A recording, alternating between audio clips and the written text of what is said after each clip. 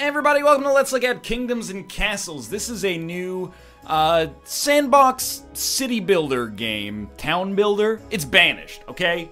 It's voxel banished is the easiest way to describe it. I'm not accusing them of ripping it off, but in terms of conceptualizing what it is, that's the easiest way to understand what's going on. And this game made a little bit of a splash this week. It came out earlier, and it is $10. Obviously, it's not coming out later. That would be ridiculous. How am I even playing it unless I had some kind of space-time continuum alteration device, or as you Earthlings refer to it in the present timeline, a time machine.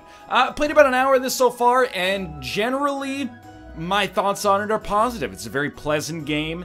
It's banished without usually, it seems like, all of your peasants dying of starvation like they did in Banished, despite hoarding, 30 pieces of salt pork in their basement and refusing to love thy neighbor. Instead, it's just a nice kind of relaxing, meditative city building experience. There are defenses. It has like the lightest of light RimWorld vibes. As I click new here, you can see that we can have a hard difficulty that basically has raiders and dragons, which are, this game's version of RimWorld raids combined with, I guess, having an alien ship show up or something like that. But we'll play on easy mode here. Long, lovely summers, short and mild winters, less raiders and dragons. And then we can choose where to place ourselves on the map. And to be honest with you, I kind of like being near the shore with some fertile ground around me, which is the dark green, in case that's not abundantly clear. So as far as I'm concerned, I'm not going to put myself here. Why don't we put our castle, like, right there? Oh, sorry, we can do it like this instead. Is there any way to actually change where we want our castle to be, or am I losing my mind? Oh, this changes the actual map. I see. Okay, because previously I thought it was just putting us down in a different place on the existing map. No, I don't like this map. I want more fertile ground. You know what? I like this area right over here. If we could build our castle here, that'd be perfect. So let's accept, name your kingdom. Marintil, sure, why not? Okay. So the way that this game works is actually very simple. This is actually a pretty good start. The downside is trees are kind of far away, so we'll probably build our castle like right here because we need that lumber in order to build things, in order to expand our town. Our goal is to make a town. All of our resources are down here at the bottom. Wood, stone, food, gold, charcoal, which is used for heating, iron, blacksmiths create tools, which I have never seen so far, and armaments, which are also made by blacksmiths. So there's a few different competing aspects that we've got in the game. We want to expand our town. Expanding our population requires building houses. Houses require wood. We want to make sure that we have enough food for our townspeople to live, and we want to make sure they're happy so more townspeople are attracted to live here, and they also, don't find themselves unpleasant. Also, happy peasants will pay more taxes, but we'll get into that as we play here. We're going to play a lot on speed 3, probably. So we're going to put down our keep. The keep is the first building that you place in the games, and it's free. So we start with 5 units, and we'll usually get some advisors right after we build it that'll tell us what we should be doing, but we should basically be building roads and farms to start with. We need farms to feed our workers. We need roads, then houses. Good day, sire. By the way, these guys say the same thing over and over. This is an early access, and one of the complaints that I've heard that already within about an hour seems to not fall on deaf ears is a lack of a late game and a certain lack of variety as well as you progress further and further into the game. And I think that I can definitely see where that's coming from. Even after playing for like an hour, I was like, I think I've got the general loop here and it doesn't seem to have too much to offer beyond that. But I don't think that renders it, an unpleasant experience or anything like that. So we start with 12 wood. Let's build a house. Oh, we have to build a road first. Okay, so let's build a road, and we'll just put it, like, here to start with. And then we'll put a house next to the road to get started here, because this can hold more people. And then we should put a farm down as well, and we should probably put the farm down in, like, a different area of the map.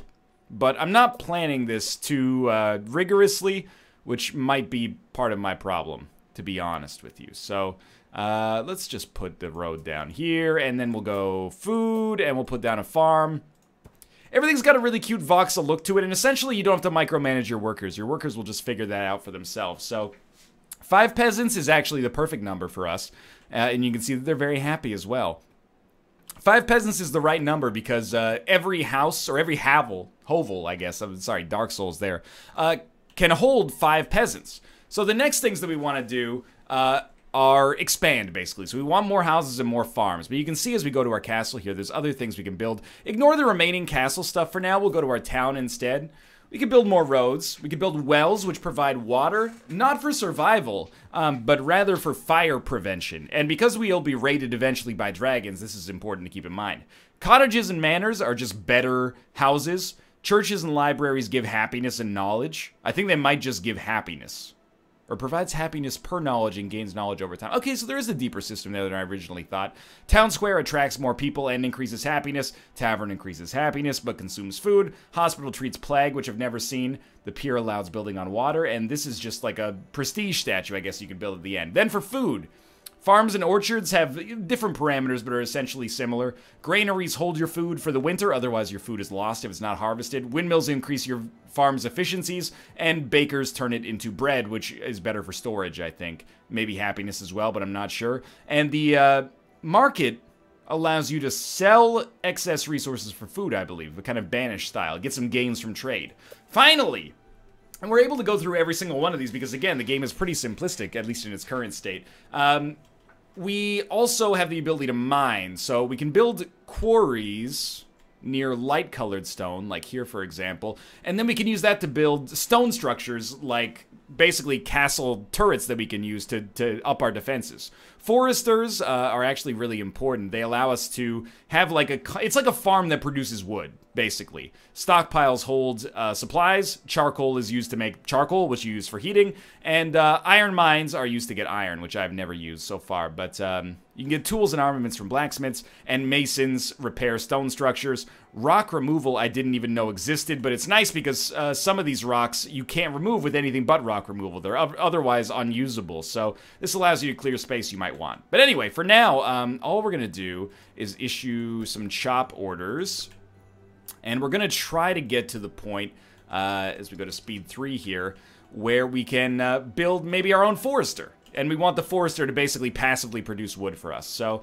everything's got a nice voxel look to it. It's not just like Minecraft. It actually looks a lot like Blockhood, I thought, or even Cube World, even though those are two fairly like disparate examples. By the way, some of these buildings, like farms, for example, cost people, or they cost us people, is probably a better way to put it. If someone's working on a farm, they can't do construction. So we always want to make sure that our population is increasing as well. So I'm just going to go to industry. We need 5 stone in order to build a forester. So I think we want a forester pretty quickly. So we could build a quarry, but we're too far away from our roads right now. So let's build a little road setup here. The day-night cycle is actually like a yearly cycle, and it moves very, very quickly, as you'll see here. So we'll wait till these roads come in, and then we should be able to build a quarry. Oh, we don't have the resources right now. But anyway, give it a little bit of time here.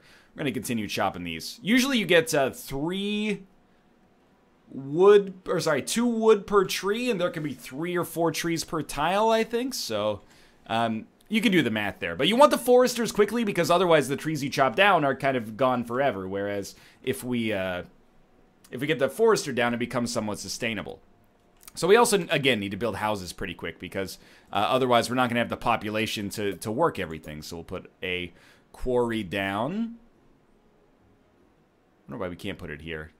It's like 1 tile too far away, I guess. But we'll put our quarry down here, so it'll take a worker and start getting stone from here. And hopefully we did not, but in a little wood and a little stone, we'll be able to build a stockpile. And then that means that, you know, you've seen RimWorld played, probably many of you at least.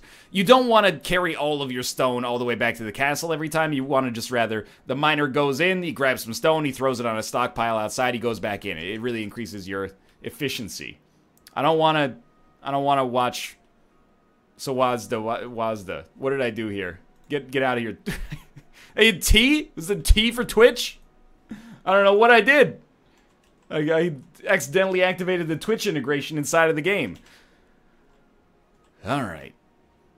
So it's very, very, like, this is not some, Banished, City Skylines, SimCity 5, these took me, like, at least a couple of hours to wrap my head around. RimWorld, of course, is slightly different, but you get the idea. Like, Those took me forever to wrap my head around. I'm just going to build another house in the hopes of... you know what? Let's save room to expand our castle. I'm just going to build another house, like, over here instead. Those took me a long time. No one's available to build it. Okay, you know what? Turn off the quarry for now. Just until we get more people. So we're going to disable this building so we can get people available to work on our construction. Because we have no idle workers right now, which is a bad sign. But this should attract more people. We should have enough food, and life's going to be fine, I think, here. So wait till we get more people living in this house. Now we have 10 beds, 5 population, 2 idle, because they're not doing anything else. So I think for now I can have you go back here, but this might be a little bit on the... trying a little bit too hard to be efficient, but now we got more people now anyway. Okay, sweet. Yeah, it's really, really easy to wrap your head around, and so far that seems like it's both the blessing and the curse of kingdoms and castles. A lot of people use accessibility as if it was a 4-letter word, as if it was a bad thing, but I really appreciate that it's strategy, but it's light strategy, because I don't always want to...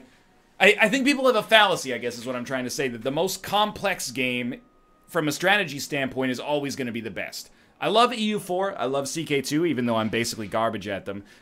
Sometimes I'm not really looking for that. I'm looking for something where I can zone out a little bit and have light strategy elements that feel like I'm working my brain and it's satisfying to work through light problems like that. But it's got a little bit more of a casual angle to it that's not quite as...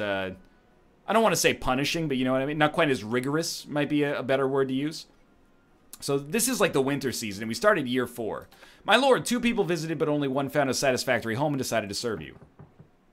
Only got 1 resident. Well, we got a lot of stuff to do, basically. We know what we have to do this year. So we're going to build a... We're going to build a small stockpile. We're probably going to try to get a granary. We might want more farms, but we have 24 out of 50 food right now, which is not bad. The homes do store some food, so that's important. Come on. Where's my... I mean, we can chop some more stuff here to try to make sure that we can get enough wood to build our small stockpile as well. But we actually are kind of micromanaging right now. I don't resent it, but... I want my population to grow a little faster. That's also why we won't be seeing a series on this, at least for the time being, by the way, because as cute and as fun as it is in short bursts, there's not quite enough depth, I think, to sustain even like a week-long series. And that's not to say that I don't think it's worth $10, which at this point is actually kind of a cheaper price point, to be honest with you. And I think $10 is the right price point for something like this that holds a lot of promise and a lot of potential, but maybe isn't quite there yet for like 100 hours of gameplay. Especially when they play city builders, I think they can really get lost in them and play them forever. Only 1 found a satisfactory home? Come on. What's wrong with the hovel? I thought it was nice. Not to mention we got enough food. Trust me, we get the stockpile going, everything's going to be fine. Okay, so now that we've got the stockpile, we want to get a forester up, and that will require us to turn on our mine again. You don't have to do this, by the way. The first time that I did this, the first time that I played this, I did not micromanage my buildings in the least. Are you guys working the stockpile? I mean, that's, again, we don't need you to be working that just yet. You can do anything else, and we'll be fine. We want to build a forester, and then we should start to have a town that's working pretty well for us here. So, forester costs 15 and 5, so if you could do me a favor and just chop like a little bit more wood, because we're going to need the roads as well, I'll be feeling pretty good. So you can see what everybody's up to here. Like, you know, somebody was just guarding our keep for some reason. Some people are moving resources back and forth. Like, he's taking stone into the castle, which I guess is kind of it's a storage stockpile zone of its own. I might be playing this somewhat inefficiently, by the way, which I think is a fair criticism. Your town has not really grown too large, considering it's been going for 5 years, but I think it's going okay. Now we can build a forester, and we need to build more roads first. I like building in kind of a radial style here, because I believe no one's available to work on the construction. That's fine.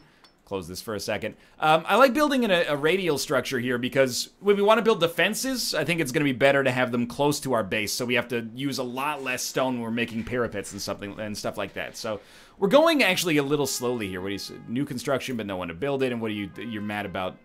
A lack of food or something like that? Sometimes the UI scale's a little weird.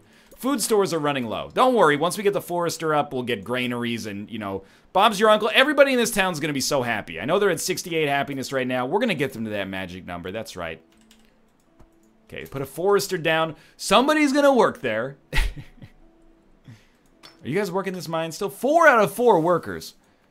I gotta be honest, we got half of our population working in that mine.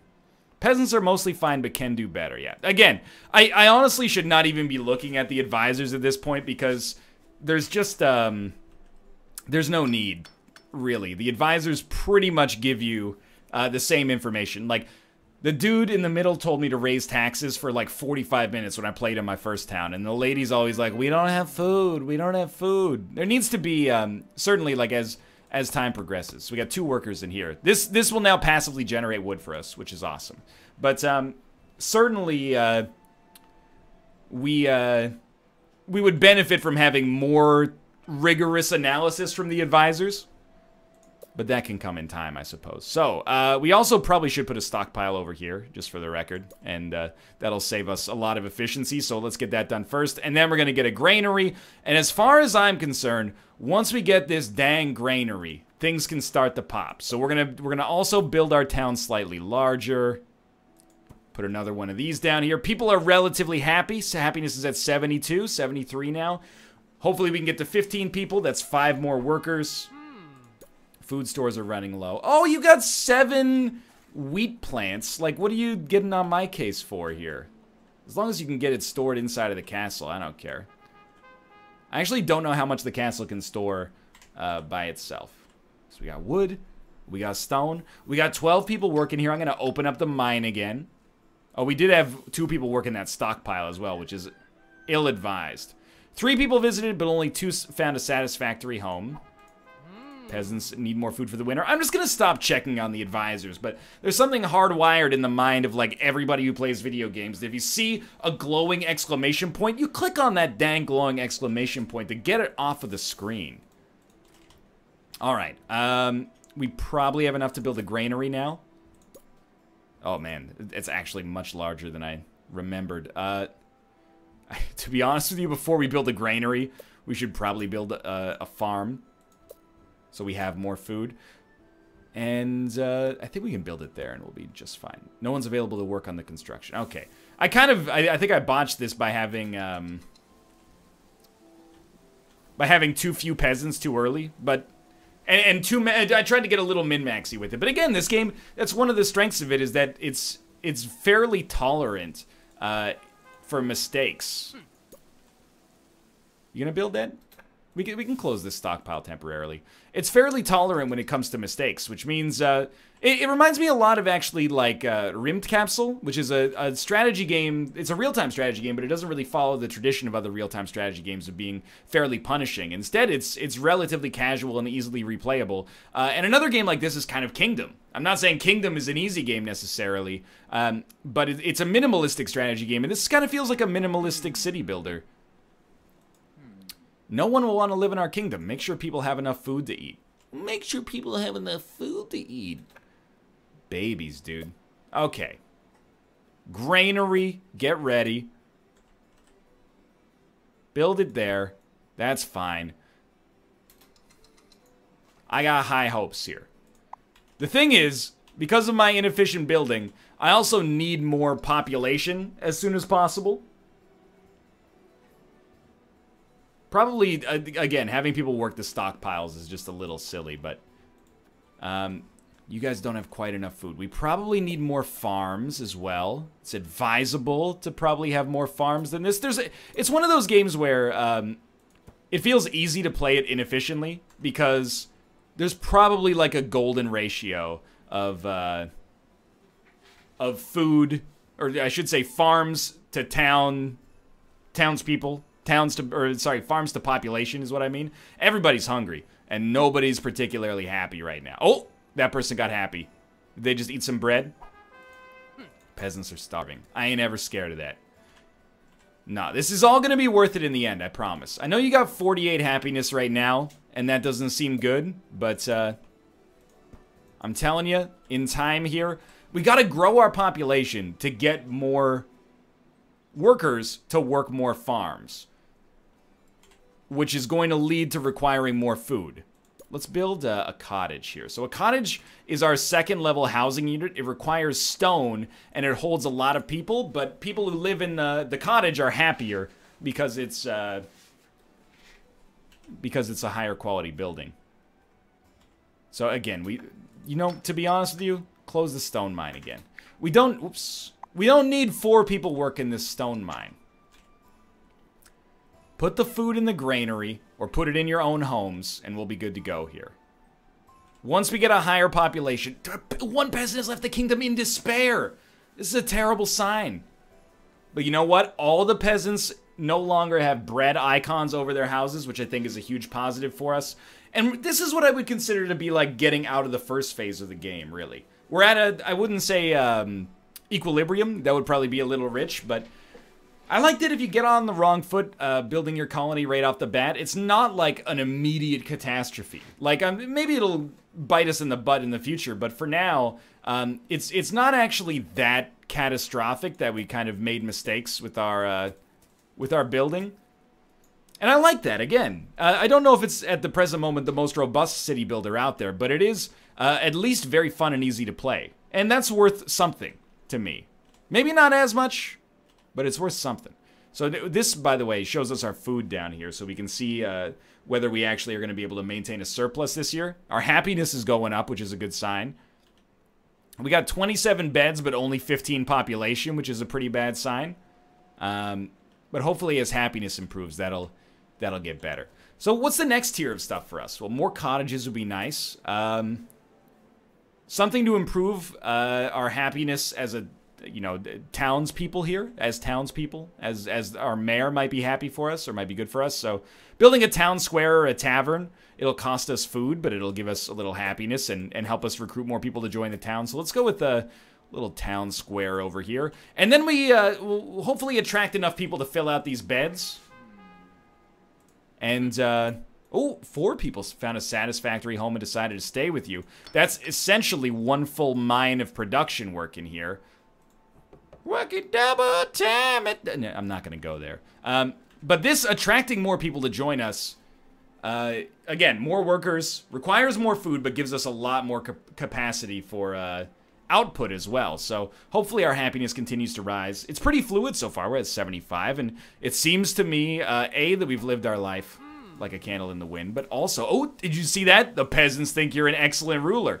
Now, because I've played Democracy 3, we can start to tax them if we want. So we could build a treasure room if we get, I think, 50-50 and just 50-50. We can start to actually tax every peasant an annual amount that we can then use because some buildings require gold. For example, the market requires 10 gold. The rock removal requires 30 gold. I think there's more in our castle here. Like archers? Archers require 20 gold, which is kind of a lot. But we need those archers for our own defense. So we got kind of a bustling little town here, and hopefully, at least, I'm going to play for a little bit longer, by the way, but hopefully for now, this has been kind of a little bit of a good introduction into how the base building / city building stuff works in kingdoms and castles. It's extremely easy to wrap your head around, which, again, for some people is going to be a negative, and for some people I think is going to be a positive. Cancel that chop order, buddy. Right now we got a decent amount of stone coming in. We could build an iron mine over here, but I'll just be honest with you, we're not going to, because we're not going to get to that point over the course of this video. The next step, how much do these cost? They cost 15 stone each. It's a little rich for my blood. What about a treasure room? That can be the next thing. It costs 10 wood and 50 stone. Now the stone, we only generate 12 stone per year. So there's always that innate human greed, right? Like I want to, your once quiet village, or your once quiet hamlet has now become a small village. Maybe over 25 people does that.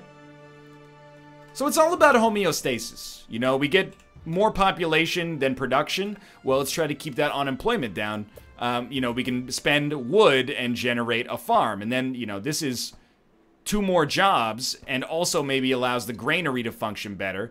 Plus, we could turn on our stockpile's already on over there. So yeah, we got like a pretty good setup for our system so far. I'm just gonna continue to kind of build a little village structure here, if you don't mind. So we'll build out like this. There are some, it's very light, but there are some buildings that give your peasants like a mood debuff. Like if we need charcoal actually, now that I think about it. So the charcoal maker, will put it like relatively far away because people don't like their houses being next to the thing that generates smoke. So we'll put our charcoal maker here. But people need charcoal. It's the central hypocrisy of human life, right? I hate this thing. I don't want to live near it, but I need the essential service it provides. So the charcoal allows them to have heat in the winter, which is probably why I was going to say that's why our happiness dipped, but actually food shortages are the reason our happiness dipped. Now, if you're wondering why I didn't build a farm here, it's because the land is not fertile. It's barren. So I believe food production is influenced by that, but even more so, just on some of these, they won't let you place a farm because it's barren. So what's going on here? How do you feel? Let me guess. The food shortage. The peasants are starving. Without food, they could soon die. Well, you guys are going to figure it out. I got high apple pie in the sky hopes. And this is probably where a little bit of like diversity might be good for us. Like if we put down an orchard instead of just 6 farms or 7 farms, we might be in a better place. But it seems like we're doing relatively fine here. We've got 39 beds and 27 population. So I'm assuming people visited our kingdom, but none saw fit to stay. I think the way that it works, and you might correct me if I'm wrong here, because I know there's people that have played a lot of this game already. I think the way it works is things happen on an annual cycle. So it's not like people are constantly walking by and choosing whether or not to join the hamlet. I think it's once a year, like they roll the dice and they go, okay, 12 people just walked by, or twice a year maybe. And then based on your happiness, that influences the number of them that are likely to stay with you. Okay, so that guy's now telling us to raise taxes. So let me go to speed 1 here for a second. We can now build a treasure room. So the game's called Kingdoms and Castles, right? We've been doing a decent job of building onto our kingdom, but we haven't adjusted anything to do with our castle yet. There's constructions that can actually allow you to build almost like a fort, or fortifications at least, around your base. So the treasure room is actually something that unlocks the ability to get taxes. We just need to have 1 more population available to actually construct it. So we'll wait, and I mean these cottages are, this one's full actually, but this cottage is not even close. There's still 5 more people that can come here. Hopefully, we just had people move in. Our kingdom attracted 6 new residents, and what a coincidence, our happiness was at 81 there. So now we've got people available to build this. And now that it's built, let's up the tax rate. We'll just put this on a 1 gold tax rate for right now. We want our happiness to be good. When we don't want to drive our happiness down just by being silly and charging them too much tax, especially because we don't have the resources to build that much right now anyway. So the next step for what we might want to do is, and there's various different ways you can go here, you know? We could build a windmill and then surround it with farms. Or I suppose we could just build a windmill and plop it down like right here. And it'll make these 3 farms stronger at least, which is probably, I assume, an astute idea. We could make sure that our happiness stays high, and the way that we would probably do that is by building a library. So why don't we build a library rate next year, and we'll put it as close to the houses as possible. Raise happiness. We got like maximum population right now. So actually, in the meantime, we got a lot of food stored up as well. So you can see how like expansion comes faster and faster as time goes on here. And it's, again, a very meditative experience. For a cheap game in early access, it's not just fun to play, but it's very pleasant. I have very little negative to say about the game, but don't take that as gushing necessarily, because I don't think, again, this is something you could spend 40 hours in right now. But if you're looking for something to play over the course of a weekend, or even like a night for 5 or 6 hours, I think Kingdoms and Castles, you could do a lot worse. It's a pleasant experience. It almost reminds me of like a video game rental, the speed at which you kind of get done with it. There's better stuff in the genre if you haven't played it yet, but this also has the promise of being in early access, which doesn't necessarily mean you should get it right now, but, you know, keep an eye on it for the future, perhaps. So, the next step, we don't quite have 30 gold yet, but the next step is going to be to build a library. And we can also up production in many different areas here. Like, we could build a forester over here, and get way more wood. We could build an iron mine. We could go all the way over here, although I would prefer not to, and build a another quarry. Now, the one thing that you have not seen... Food stores running low, peasants are mostly fine. The one thing you're not seeing at all is the defensive aspect of the game, unfortunately.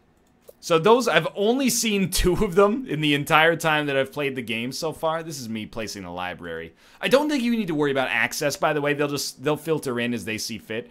There are Viking raids, there are dragon attacks. The Vikings just sort of like come over in their longships and burn things up. But the dragons light things on fire as well, which is why you want a well in case things spontaneously combust or something like that. So actually, before we get too busy here, let's plop a well down right next to our farm, so if they light on fire, there's easy access. They can also get access from the ocean, or from the water surrounding us. I'll bet the peasants would enjoy a tavern. Well, stop being so, like, picky, dude. We're working on it, okay? We built a library. Peasants should be, like, mad happy. I get that you're not fully staffed, but that's because we gotta wait for the festival to attract people to our town again. Everything's going relatively well. We got productive farms. Two found it satisfactory. I'm a little insulted if I'm being honest, but, you know, that's life. Put down another couple farms, you know, introduce some jobs. I'm a job creator. And then the next step, and we'll just do this to an extreme that is absurd.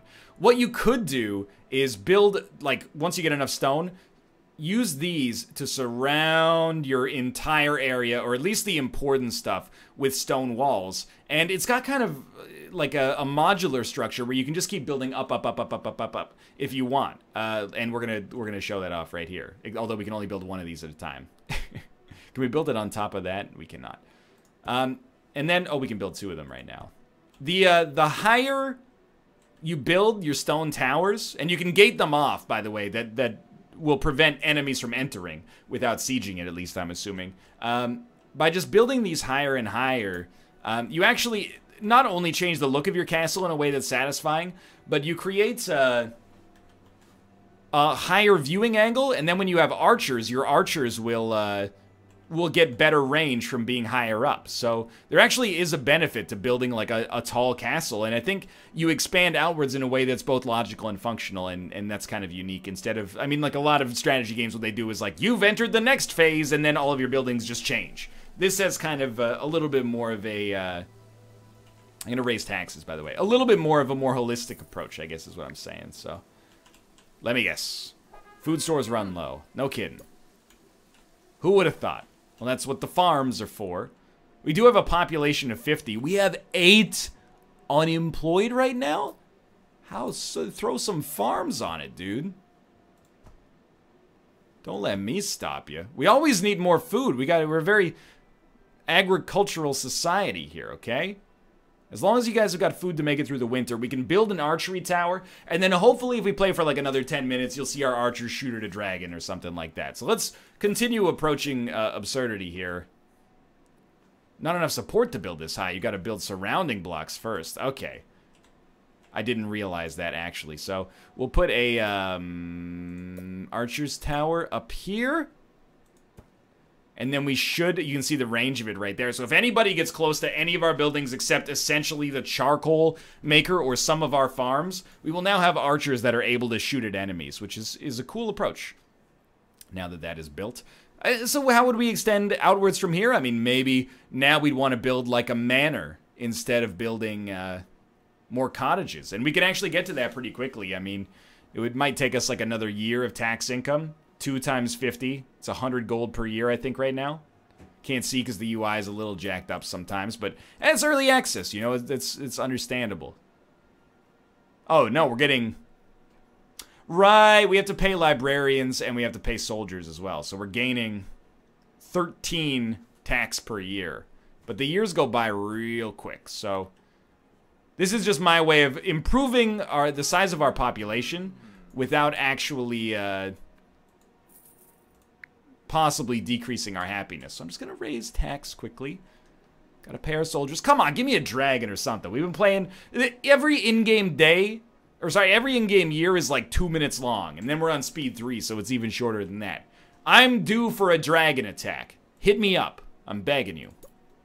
So we'll build a manor. And you don't want the manor close to the charcoal or people will be like wicked cheesed off. So instead, we'll just say, hey, house on a hill. You get a wonderful manor over here. Why are the peasants so unhappy? Happiness 49? But for what? You got charcoal, you got food. Oh, you don't like being taxed that much? That's, you know what? Now that I've built the manor, I've used it to get infrastructure, and now we're gonna lower this tax rate if they'll let us. Excuse me, I'd like sometimes clicking on things a little weird. Oh, you can only go up to 3. There you go. So we had the highest taxes available. Lower taxes, look at that. Happiness going through the roof. You hear that, politicians? It's not really that simple, I suppose. But yeah, you know, I think it's somewhat clear. We're coming to the end of Kingdoms and Castles. The main strength of this game is it's extremely accessible, very, very easy to play. I don't think it's a fit for a series for me right now, just because I'd be spinning my wheels in commentary all the time, doing exactly the same thing over and over. But I really like the modular building. I like... Again, it's a casualized city builder / strategy game, and I think that's really cool. And the genre sometimes races itself to provide the most hardcore / realistic experience ever. So I like that. I like that in this case we have a game that's a little bit more focused on being the strategy game that everyone can play right now. That being said, know thyself, to thine own self be true. If you think you're the kind of person that wouldn't be interested in this because it seems a little shallow to you, I think you already know the answer to the question that I was going to pose to you. It's probably not exactly like your #1 style of game, right? Or your #1 choice, I should say. Factorio, RimWorld, Europa Universalis 4, Crusader Kings 2, things that provide you with a little bit more fine-grained control and more comprehensive and robust functionality are probably more for you. But honestly, I've had a very pleasant time playing this so far, and I think that you might as well, as long as you go in with tempered expectations. So this is Kingdoms and Castles. Sadly, we saw no dragon attacks, but they do exist. A little shallow, but also very accessible. It's like a hot tub. It's pleasant, but don't put your head underwater, because you're going to hit the jets. I don't know what that means. Either way. Thanks for watching. If you want to pick up the game on Steam, it's $10. It's a little cheaper than your average indie game at this point. And offering, I think, more than average of a pleasant experience for sure. You can pick it up on Steam, as linked in the video description below. And of course, if you enjoyed the episode, click the like button. Helps out a great deal. And of course, subscribe if you want to see more in the future. But for now, thanks for watching. Thanks for your time. And I'll see you next time.